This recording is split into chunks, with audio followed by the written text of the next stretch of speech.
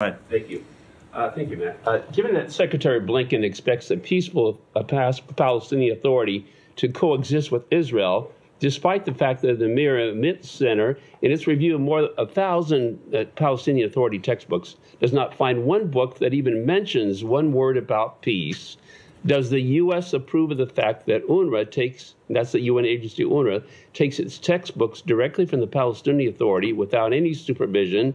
And if so, where does Secretary Blinken get his optimism? And I had a follow-up. Well, I would say certainly you've heard us say that we believe the Palestinian Authority can be revamped, it can be revitalized. We don't agree with everything that the Palestinian Authority does, just as we don't agree with things that others around, everything that others around the world do. But we have seen the Palestinian Authority play a very constructive role in the aftermath of October 7th in maintaining stability in the West Bank.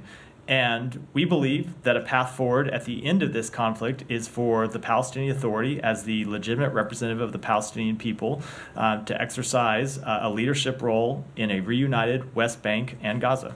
Okay, in light of our federal law, that the Taylor Force Act that prohibits the government from sending American taxpayer dollars to the Palestinian Authority until it stops supporting terrorism, what is Secretary Blinken's response to continued U.S. funding of the Palestinian Authority that continues their pay-to-slave program that encourages terrorist attacks against persons living in and visiting the State of Israel in direct violation of our Taylor Force Act? We comply fully with the Taylor Force Act. As I said, we do also believe that the Palestinian Authority has to play a leadership role moving forward.